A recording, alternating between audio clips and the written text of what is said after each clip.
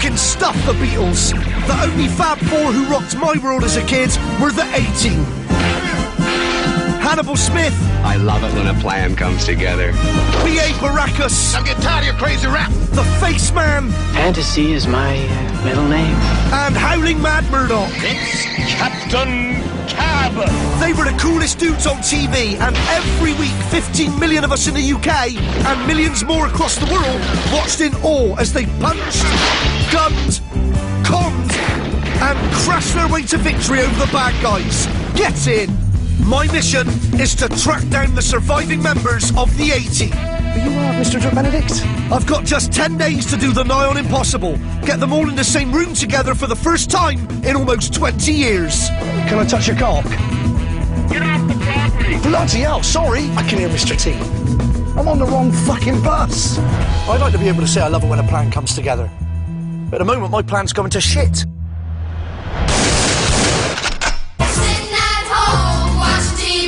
British TV for kids in the early 1980s was rubbish. How do you make 4 equilateral triangles out of 6 matchsticks without them? It was done as shit. And you couldn't understand a word of what they were saying. I wish I reached a great little weight in a foot snake and no radishes would fall out so she couldn't bother stuffing them anymore. And her basket would all stink of rotten eggs and she'd lazy, tight. Oh. But then came the A-Team.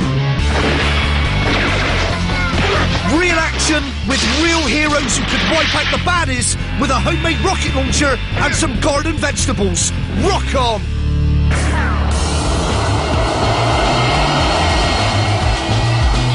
I'm in LA for the next 10 days to try and track down Murdoch, BA and Face, the surviving cast members of the A-Team.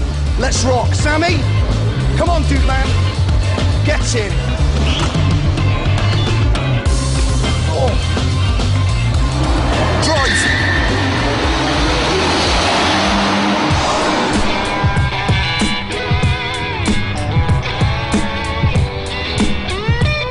Rock and roll.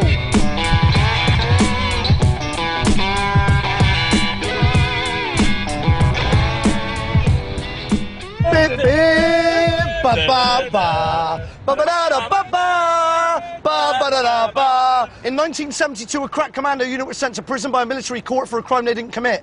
These men promptly escaped from a maximum security stockade to the Los Angeles underground. Today, still wanted by the government, they survive as soldiers of fortune. If you have a problem, if you can find them, bollocks, I fucked up, let me do it again. In 1972, a crack commando unit was sent to prison by a military court for a crime they didn't commit. These men promptly escaped from a maximum security. The A-Team was an overnight sensation when it launched in 1983. It was a massive hit in over 100 countries and turned the stars of the show into international icons.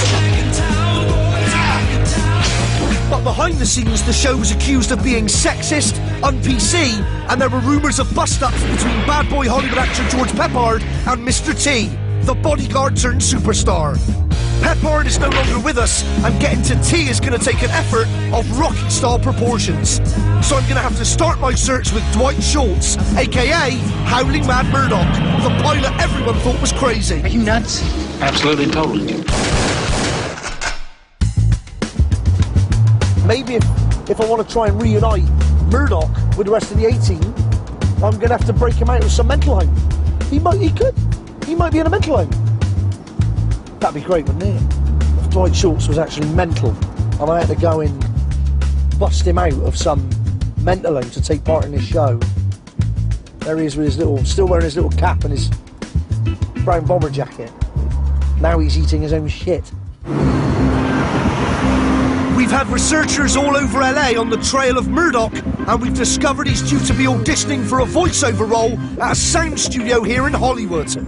One of our team is in telephone contact with an insider who'll give us the nod when Murdoch is in the building. Right, don't let there, Simon. There's the finger. We got it. Murdoch's in there. Murdoch from the A-Team is in that building on the 8th floor recording a voiceover. He's got absolutely no idea that the JLC is going to turn up and we're going to hit him. Bring back the A-Team. We're going to do it. Come on. We're just going to have to charge past the security guards. Right, come on, guys. Okay? You get a little nervous? I love this. I absolutely love it. Right, now the security guards are there. Pay no attention to the security. Let's just walk straight in, all right? So I'm going to... Okay, let's just walk straight on in. And then apparently it's round to the left. The lifts are round to the left, so just straight on in. All right, Simon? Okay, mate, lovely, brilliant. All right, guys? Okay, come on in, guys. Okay, quick.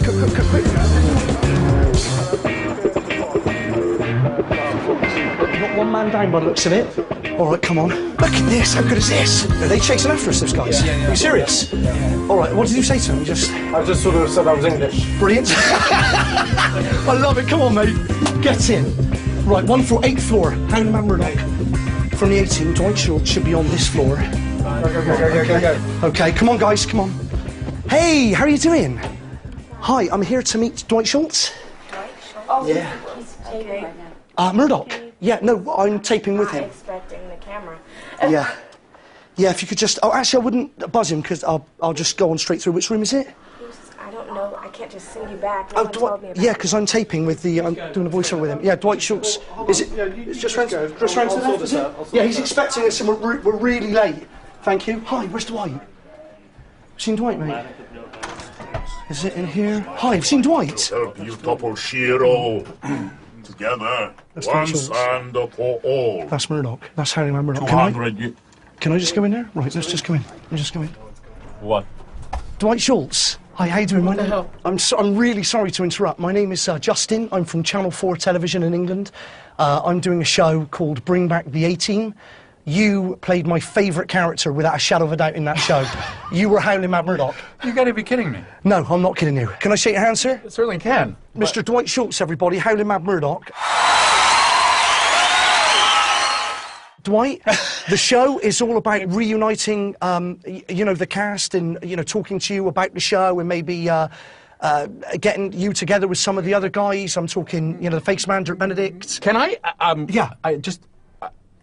Can I finish this? Before you finish the voiceover, Right. Could I just maybe get a yes, hopefully, that you would agree to take part in our show, Bring Back the A-Team, and you would agree also to reunite with your fellow cast members? Of course. I'm reunited. Come on! Yes!